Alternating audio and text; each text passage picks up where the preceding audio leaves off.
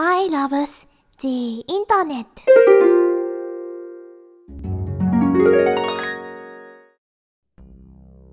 Do you know Steven Pinker and his 2011 book, The Better Angels of Our Nature? Oh god, this is far too much text. I mean, it will take ages to get this all filmed. Damn. I think I have an idea. What's it? Okay.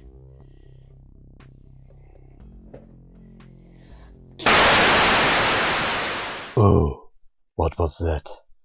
Ah, alright, this is better. Let's begin. Do you know Steven Pinker and his 2011 book titled The Better Angels of Our Nature? At the very least, you should have heard about it by now, as famous intellectuals like Richard Dawkins, Lawrence Krauss, and now even Bill Gates have endorsed his work and the core idea behind it, that despite how we feel about it, statistical evidence proves that violence is in decline both on a large scale of thousands of years as well as on a small scale when you look at the last centuries or even the last decades. Not that it matters much, but I also highly recommend the book. Or, if you're in a hurry, watch Steven's TED Talk on the subject matter. You can find the link in the description below. Seriously, watch it right now. I will wait here. It's just 20 minutes of your time and might change the way you look at the world and humanity forever. Or it won't, because sometimes what we feel inside is so strong that we will not let cold and hard facts take it away from us. I learned of Steven's book and his thesis a long time ago and spoke to many people about it since, and their reaction ranged from raising serious doubts to open denial, or just plain old ignorance and changing of the subject. After all, everybody knows that the world is a shithole, right? There's violence in the schools, violence in the streets. Each day, thousands of people die in terrorist attacks. And the internet is this horrible place where every asshole can freely speak its mind, exposing just how degenerated humanity is. In short, we all like to think back to the good old times of our childhood, when the world was a better place, less chaotic, less violent. Well, maybe not less violent, but in a more controlled way as today. It is almost as if we need this feeling of insecurity about the present to make it through the day. So we need this feeling that the world is getting worse. And speaking about which, how about Steven Pinker and the people like Dawkins who support him? Aren't they part of the elitist technocrats who treat the rest of humanity as children and want to take the world out of our hands? Maybe Steven's book is no more than one such attempt to lure us into a false sense of security. I haven't actually heard that argument yet, but I can easily see it become the reactionary motto of anti-intellectuals like those supporting Trump and other Trump-like entities in many other countries. But let's, for the moment, assume that Steven is right. According to his research, the world is becoming a better place every day. Humanity is improving. But how does that work? What drives this progress? It's hard to say. Steven mentions a couple of possible reasons, but to this day he doesn't know the proper answer himself. Maybe it's a little bit of all of them. One major reason that my money is on is precisely our feeling that the world is going to shit.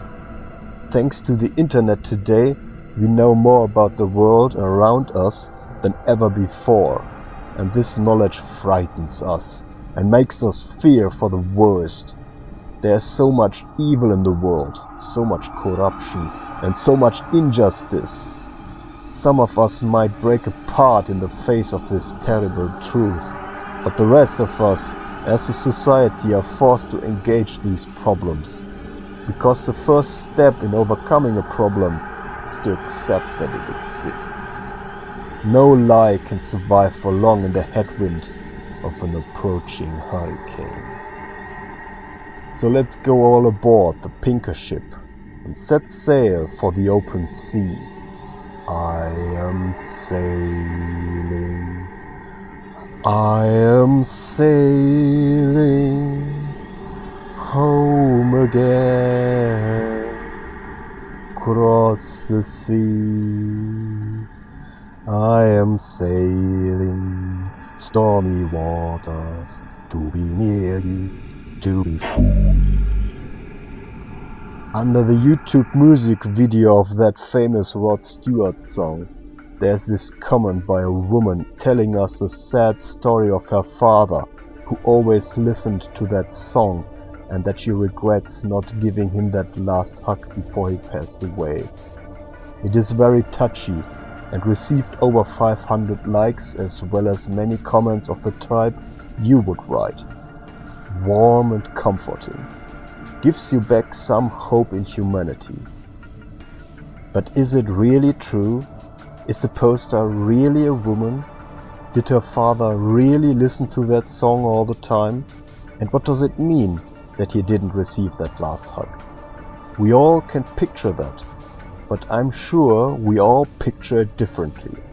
Like the song itself, the comment has the power to stir up emotions and bring tears to your eyes. Now, I'm not saying that the comment is fake.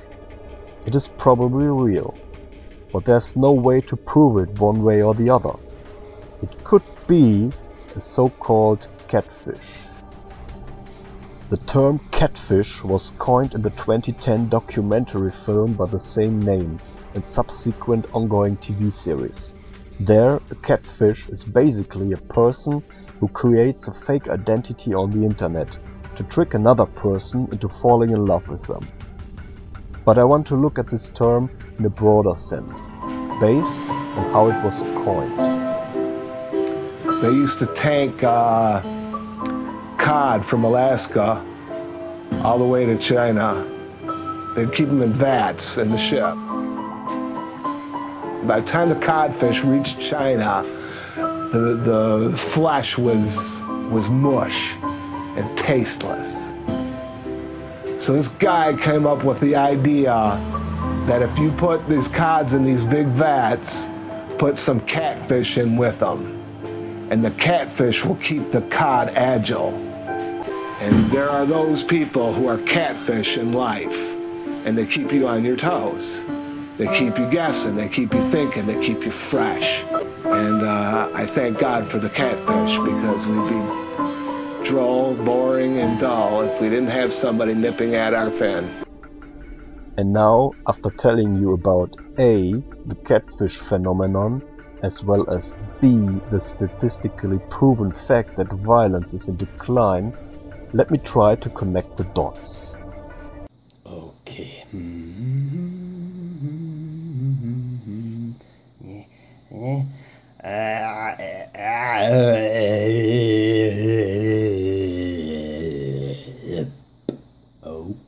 Okay. Through the internet, through fake news, both real fake news and news that is accused to be fake news but is really real, through a lying president that is accusing other people of lying all the time, we have been forced to grow up as a society. Let's look back in time. 20 years ago, the news told us what is going on in the world. In their newsrooms, the journalists decided what we, the public, should know and should not know, and only few and brave cases of investigative journalism would break through that barrier sometimes. This order has been turned on its head completely. Today, everybody and their cat can produce news, with no accountability whatsoever. And if you are too stupid to question just about everything, you will be lured into a set of opinions and behaviors as they want you to further their political goals. In other words, the number of catfish in the tank has increased to such a degree that not a single one of us caught has the luxury of staying in one place for too long. They force you to stay on your toes. Think very carefully for yourselves before you trust anyone. Your own President of the United States is a catfish. But when you turn away from him and stop listening to his lies, as you should, be aware of those standing against him. Ask yourselves, what are their hidden agendas? But first, everyone, let's thank President Donald Trump for being a catfish. Because we need to be critical and distrustful, always checking the facts, and double check them, and check them again. Because already a considerable number of Twitter accounts, Facebook accounts and YouTube accounts are fake. They are part of large bot networks, controlled by God knows who, to create the false image of large crowds of people with certain ideas and ideologies, who don't really exist. And those bots are getting smarter by the minute, until we have no way left of determining whether they are real or not. And then there's the next step. Already we have long dead actors appearing in modern movies, perfectly recreated in their appearance and speech. How long until this technology spills over into the propaganda camp for some hyper-realistic Orwellian horror? No more than a couple of years. And if by that time you still trust what you see with your own eyes, then you are stupid. Then you haven't been bitten by enough catfish to keep you alive and cautious. So, with all that said, how can I still believe that humanity is improving? Shouldn't I believe the opposite? No. Because this catfish phenomenon is one of the things that help us improve. Do you remember the Age of Enlightenment? Good. Because it's still going on. First it was about the intellectuals coming of age. Then it was the nations coming of age. And what a painful process that was. And now it's about the rest of us. We cannot stay children any longer. We all need to reach adulthood as well. Dare to think for yourselves. Dare to think for yourselves. It's no longer optional. It's now mandatory. You can either dare to think for yourselves or become a pile of mushy flesh like your predecessors. The thing I want you to take away from this rant is to be critical. Don't trust anything you see or hear. Double check and think for yourselves.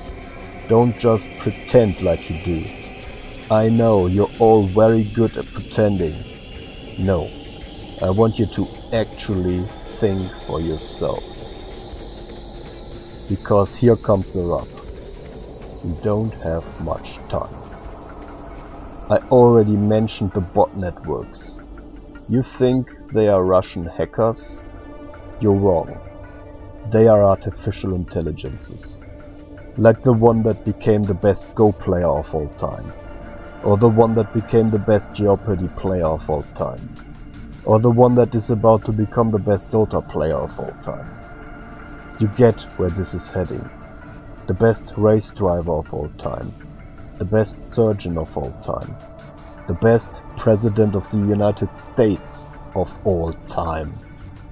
If we don't find it in ourselves to think for ourselves and make our own decisions, those expert programs will be more than willing and capable to do all the thinking for us. Now, you can doubt me. After everything I said, I sure hope you doubt me. That's the whole idea of this whole thing. So double check it. Triple check it. You will see that the evidence is not conclusive. but I believe it's very likely that humans will become a phase-out model before the end of this century. Maybe it's already too late, but at least we can try to continue on our trajectory of becoming better as a society, stay relevant in the world. Because as Steven Pinker said, the world is becoming a better place. And whether that better place is filled with humans or not is entirely up to us.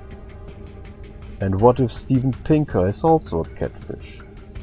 If that thought popped up in your mind, great. That's great news for you. There's still hope.